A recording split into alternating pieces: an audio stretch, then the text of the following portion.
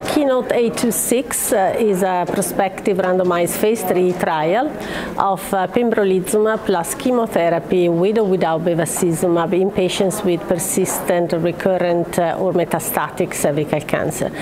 So we know that these patients with persistent, recurrent metastatic cervical cancer are treated with chemotherapy, usually platinum and paclitaxel with or without bevacizumab.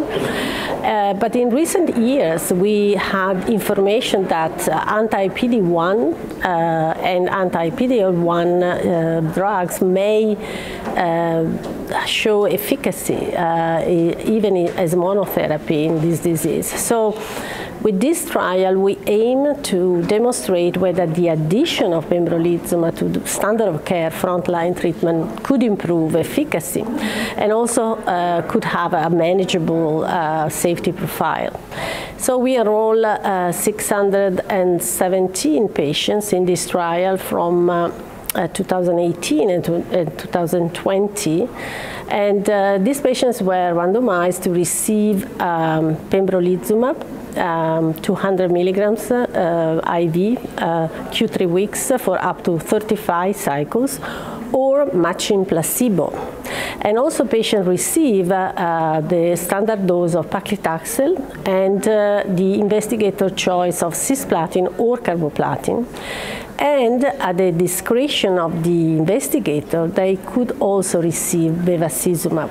So the use of bevacizumab was not randomized, actually. It was left at the discretion of the investigator and was based on possible contraindication that patients may have for the use of bevacizumab. The statistical design, we wanted to demonstrate the superiority of adding pembrolizumab to chemotherapy for progression-free and overall survival. These were the two co-primary endpoints, overall survival and progression-free survival. And these were sequentially tested in 3 different populations according to PD-L1 expression. So we had the first population to be tested was the population with a PD-L1 CPS score of 1 or more, then the all-comer population, and finally the CPS 10 or more population. And the overall alpha was strictly controlled at one-sided 2.5%. For all primary hypotheses and all plan analysis. And the data I presented and we published actually are related to the first interim analysis, which had to occur when approximately 370 events, deaths had occurred, and at which time all primary hypotheses were to be tested. So this study showed quite clearly that progression-free survival was improved significantly in all populations, all primary analysis populations. So the CPS 1 and more, the all-comer, and the CPS 10 or more population.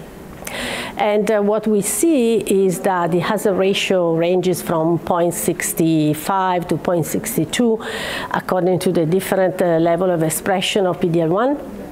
And the median progression-free survival for the pembro arm was about 10.4 months, and for the control was around 8 months.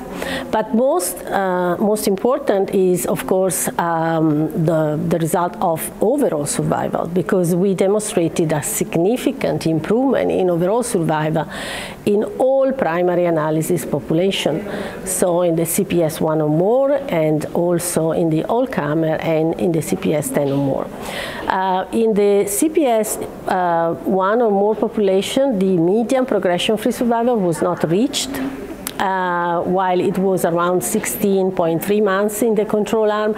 And similarly, it was not reached in the CPS 10 or more population. Now, if we look at the all-comer and we look at the median overall survival for this population, you see with pembrolizumab, the median was 24.4 months, and in the control was 16.4 months. So 8 months improvement in the median overall survival for this population, which is quite good if you know what is the outcome usually for these patients with a standard treatment. Then the other thing I want to say is that we also, there was an exploratory analysis regarding quality of life, and specifically we look at time to deterioration, and we demonstrated also there a significant improvement in time to deterioration with a hazard ratio of 0.75 also for this endpoint.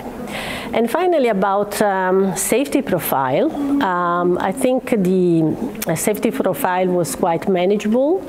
There was slightly a numerical higher number of grade 3 and serious adverse events with Pembro, but these patients also remain on treatment for a longer period of time. The adverse events leading to discontinuation were similar in the two arms, and if we look at the adverse events leading to deaths, actually also these were quite similar in the two arms, and there were 2 deaths which were attributed to treatment in the Pembro arm.